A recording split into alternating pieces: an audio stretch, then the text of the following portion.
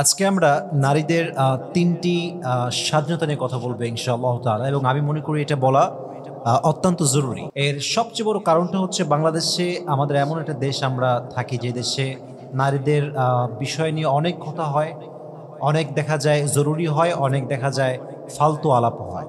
তো আমি আসলে তিনটি এই স্বাধীনতা নিয়ে কথা এই জন্য বলতে চাই যে এটি খুবই জরুরি এবং একজন মেয়ের জীবনকে সুন্দর করার জন্য এটা অত্যন্ত এফেক্টিভ। দেখুন, প্রথম যে বিষয়টি আমি আপনাদের সবাইকে বলতে চাই সেটি হচ্ছে প্রত্যেকটি নারীকে তার স্বপ্নের জন্য আপনাকে একজন সাপোর্টিভ পারসন হওয়া লাগবে, as a father, as a brother, as a sister, as a mother. যদি আপনি তার বাবা হন, মা হন, এটা আপনার জন্য খুবই জরুরি যে আপনি আপনার মেয়ের জন্য সাপোর্টিভ হবেন। ফর অ্যান এক্সাম্পল, আপনার মেয়ে যদি একজন ডাক্তারনি হতে চায়, সো আপনাকে তার জন্য একজন সাপোর্টিভ হয়ে কাজ করা লাগবে, একজন সাপোর্টিভ পারসন হওয়া লাগবে। এর কারণটা হচ্ছে যে একজন মেয়ে যদি ডাক্তারনি হয় এটা সবার জন্য অনেক বেশি উত্তম, সবার জন্য অনেক বেশি জরুরি।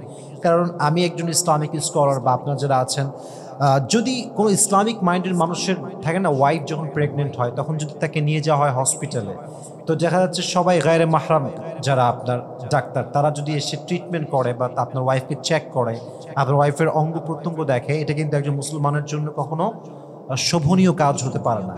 সো সেক্ষেত্রে যদি একজন নারী ডাক্তারনি থাকে, সে আপনার ওয়াইফের টেক কেয়ার করবে, সে দেখবে, সে তার প্রেগনেন্সি চেক করবে, তার পেইন চেক করবে, তাকে মেডিসিন দিবে।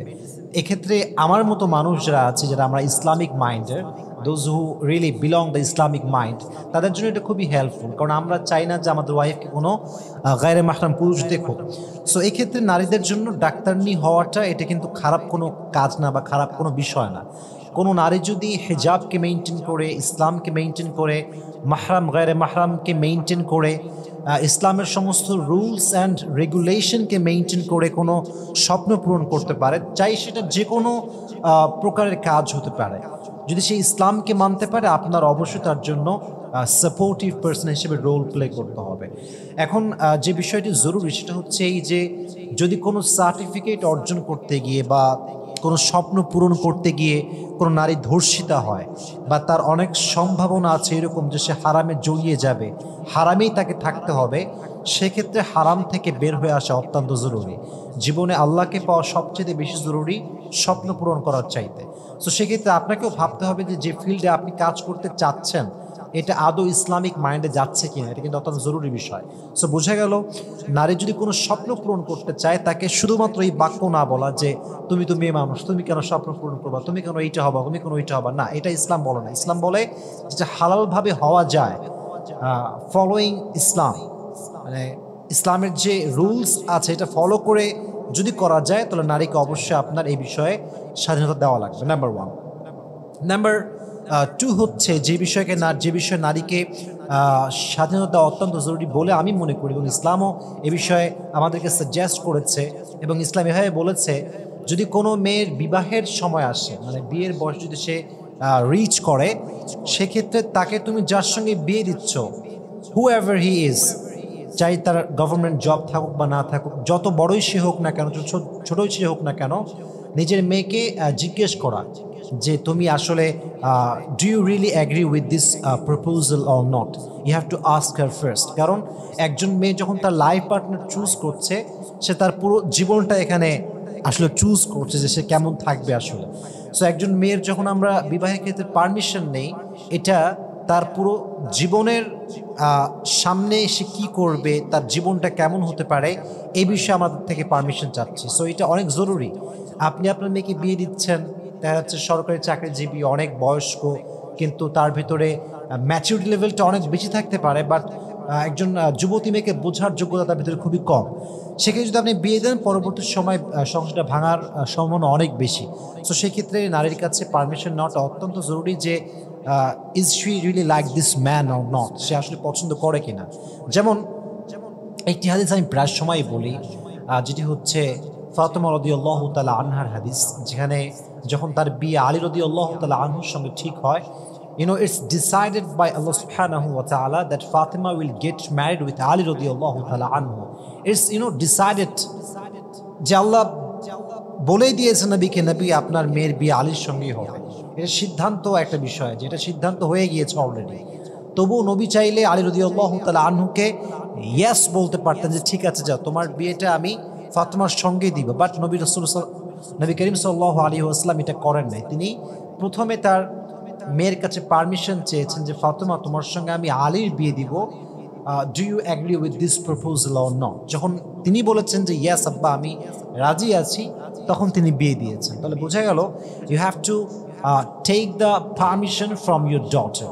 এটা খুবই জরুরি, আপনাকে পারমিশন নেওয়া লাগবে যে আপনি কার সঙ্গে বিয়ে দিচ্ছেন, তার সঙ্গে আপনার মেয়ের পার্সোনালিটি ম্যাচ খায় কিনা বা আদৌ তার সঙ্গে পারফেক্ট কিনা, এটা আপনার পারমিশন নেওয়া লাগবে। সো 2 নম্বর হচ্ছে প্রত্যেকটা মেয়েকে তার লাইফ পার্টনার চুজ করার ক্ষেত্রে আপনার ফ্রিডম দেওয়া লাগবে, এটা অত্যন্ত জরুরি একটা বিষয়। অ্যান্ড লাস্ট নাম্বার, এবং এটা আমি জরুরি মনে করি বলার জন্য, এবং এই বিষয়টা অনেকে দেখা যাচ্ছে যে আমাদের সঙ্গে দ্বিমত পোষণ করে, বাট ইসলামও কিন্তু এইটাই বলে যেটা আমরা এখন বলতেছি। সেটা হচ্ছে যে যদি কোনো মেয়ে বিয়ের দীর্ঘ লম্বা সময় পরে গিয়ে বুঝতে পারে যে আমার লাইফ পার্টনার আমার জন্য পারফেক্ট নয়, বেস্ট নয়, আই মিন আমি বলতে চাচ্ছি এটা যে একজন মেয়ে বিয়ে করেছে ভালো ছেলে দেখে যে মাশাআল্লাহ he is a good person, perfect person for me, but after getting married she realised that this person is not perfect for me. আসলে ছেলেটার চরিত্র সমস্যা আছে, অন্য কোথাও অ্যাফেয়ার আছে, ছেলেটা ওয়াইফের প্রতি যত্নশীল না, সেক্ষেত্রে মেয়েটার she has the right to take the divorce from her husband. তার এই অধিকার আছে যে সে সেখান থেকে বের হয়ে আসতে পারবে। এখন অনেক সময় দেখা যায় যে মেয়েটা বলছে আব্বা আমার স্বামীর সঙ্গে আমার যায় না, সে ভালো না, সে গাঁজা খায়, মদ খায় বা নেশাখোর ছেলে। সেখানে দেখা যায় আমরা ভাইয়েরা, ছেলেরা, বাবারা যারা আছি, ভাইয়েরা যারা আছি, আমরা অনেক প্রেশার ক্রিয়েট করি যে না তোমাকে এই ছেলের সঙ্গেই সংসার করতে হবে, এই ছেলের সঙ্গেই থাকতে হবে। এক্ষেত্রে দেখা যায় মেয়েটার ভবিষ্যৎ নষ্ট হয়, মেয়ের যে আপকামিং ছেলে বা মেয়ে হবে তাদের জীবন নষ্ট হয়, পুরো ফ্যামিলিটা একটি ধ্বংসের দ্বার প্রান্তে পৌঁছে যায়। সো এক্ষেত্রে আমার যেটা বক্তব্য সেটা হচ্ছে কোরআন বলছে যখন তুমি বুঝে ফেলবা যে ফাইন খিফতুম আল্লা ইউকিমা হুদুদুল্লাহি ফালা জুনাহা আলাইহিমা ফিমা ইফতাদাত বিহ, যখন বুঝে গিয়েছো যে আর হবেই না, আর সম্ভবই না এখানে থাকা, তোমরা এখানে বিচ্ছেদ ঘটিয়ে ফেলো। এটা ইসলামের প্রভিশন। কোরআনে আল্লাহ তাআলা এভাবেই বলেছেন যে যখন একদম তোমরা শিওর যে সংসারটা আর টিকবে না, আমরা আল্লাহর যেই বিধিবিধান আছে আমরা মানতে পারবো না, সেক্ষেত্রে ডিভোর্সটা হচ্ছে বেটার অপশন।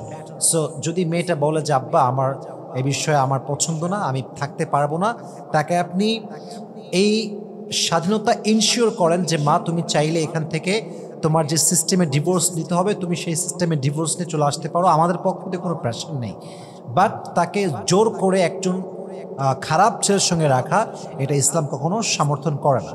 সো আমরা 3টি উইমেন্স রাইট নিয়ে কথা বলেছি। 1 নম্বর হচ্ছে যদি কোনো নারী তার হালাল স্বপ্নকে পূরণ করতে চায়, আপনার তার জন্য you have to play the role as a supportive person. আপনার তাকে সাপোর্ট দিতে হবে, তাকে আপনার ফাইন্যান্সিয়ালি হোক, মেন্টালি হোক, যেভাবে হোক আপনাকে তার জন্য সাপোর্টিভ রোল প্লে করতে হবে, নাম্বার 1। নাম্বার 2 হচ্ছে যখন আপনি আপনার মেয়েকে বা আপনার বোনকে বা আপনার পরিবারের কোনো অবিবাহিত মেয়েকে বিয়ে দিচ্ছেন, অবশ্যই তার থেকে পারমিশন নিতে হবে যে মা তুমি এই বিষয়ে রাজি আছো কিনা, বা বোন আপনি এই বিষয়ে রাজি আছেন কিনা, এটা অত্যন্ত জরুরি বিষয়। আর বিয়ের পরে যখন এটা সে বুঝে ফেলবে যে এই ছেলেটা আমার জন্য পারফেক্ট না বা আমার তার সঙ্গে যাবে না, সেক্ষেত্রে আপনার জন্য অত্যন্ত জরুরি এই বিষয় যে তাকে আপনি সুন্দর করে ডিভোর্সের মাধ্যমে বিচ্ছেদ করে তাকে আপনি বাসায় নিয়ে আসবেন।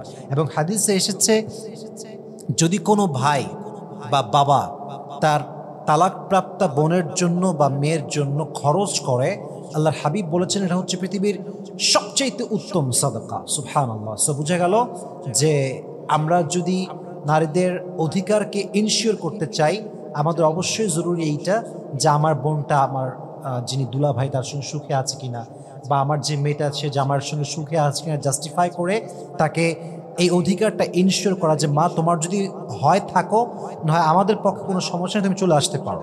সো এই 3টা বিষয় যেন আল্লাহ তাআলা আমাদের সবাইকে মানার তৌফিক দান করে এবং প্রত্যেকটা মেয়ের যেন এই অধিকারটা আমরা ইনশিওর করতে পারি। আল্লাহ আমাদের সবাইকে এই তৌফিক দান করুক, সকলে পড়ে না আমিন।